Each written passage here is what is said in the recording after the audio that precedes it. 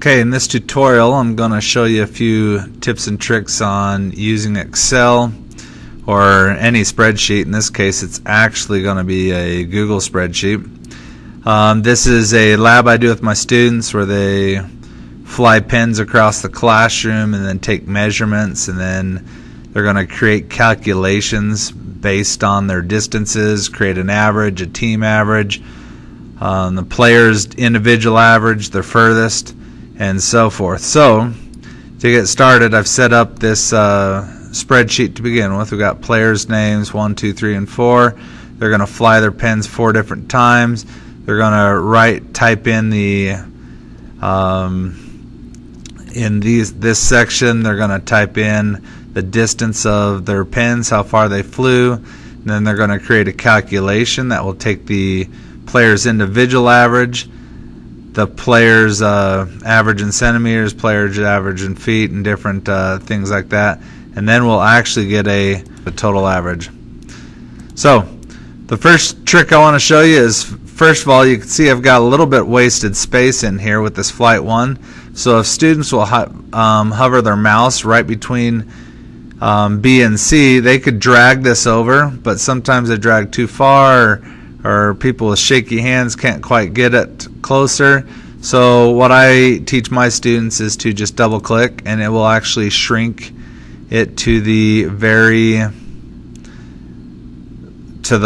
smallest word within a whole range of cells. So in this case, flight 2, it'll always follow and go exactly to the edge of flight 2. Flight 3, we can shrink down. Flight 4.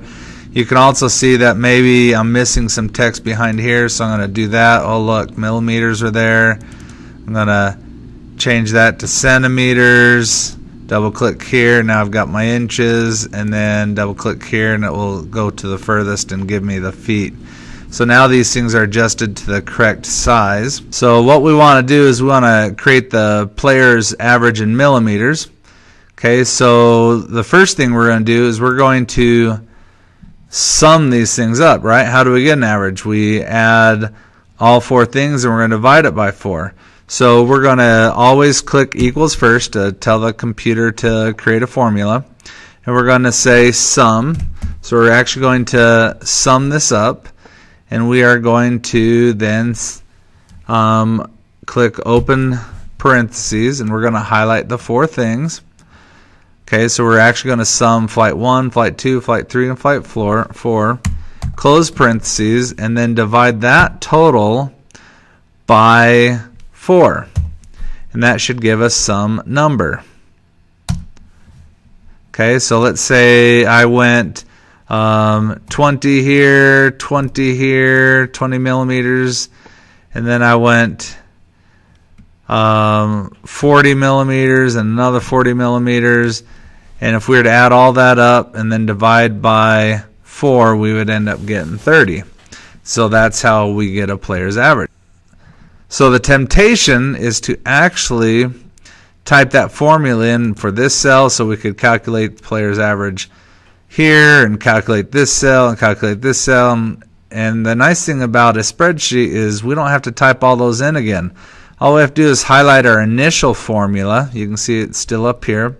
And we're going to hover at the bottom right corner, and we're going to drag down, and you'll see that it created the calculations. You can see the ranges change up here, B4 to E4. Now we got B5 to E5. Okay, so now all we have to do is enter numbers here, and it will create the averages for us. It's pretty neat. Kids just created a calculator. Okay, the next thing we want to do is we want to get an average of centimeters. So what we need to do is we need to take this cell and we need to divide it by 10 so we can go from millimeters to centimeters. Of course, I don't tell that to my students. I let them figure that out themselves. So what they're going to do is they're going to say equals. They're going to click on the F2, and they're going to say divided by 10. And then hit enter. Their average centimeters was 3. And of course we don't want to type in all of that information again, so we're going to use our copy tool, and we're going to copy that formula all the way down. Well, now we want to do a conversion. We want to change it from centimeters to inches. And what we do know is that for every inch, it is 2.54 centimeters. Okay, and I actually give that calculation to my students, or that number. So now my students have to decide, how do I go from 3 centimeters and create an inch out of it? And they're going to take their formula again. They're going to say equals. They're going to click on the centimeters, and then they're going to divide by 2.54. And hit enter. And so the player's average in inches would be 1.18 inches. Then they're going to use their copy tool again. They're going to drag it all the way down. And then finally, we want to change their average into feet as well. And what they're going to do is how many inches are in a foot, which they ought to be able to know. So they could actually say a calculation. They go equals, and they go this divided by 12, because there's 12 inches in a foot.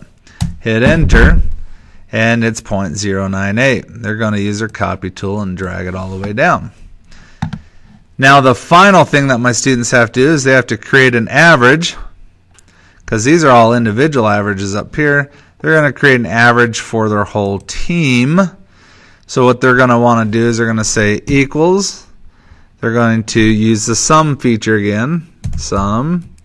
They're going to, per open parentheses, highlight the range of cells that they need, close parentheses, and then say divide that by 4, because there's 4 calculations. Again, they're going to hit enter. Okay, and so right now the team's average is 18.44. And now we're going to use the copy tool, but instead of dragging it down, we want to create a total all the way this direction. So you could still use that copy tool, and we just go this way, and it'll actually create the averages for all 4 sets of cells. And so now when kids are actually flying their pins, they'll go much further than 20 centimeters. They'll hopefully go 2,000 millimeters or so. And you can see that their averages are going to change quite drastically here.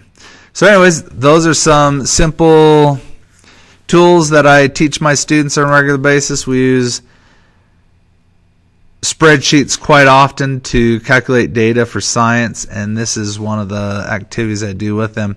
If you'd like to see the full activity, you can go to educationalresource.org, and you'll be able to see the full activity on how to fly pins, which is actually pretty cool in itself. And you can get the worksheets and the assignment for them.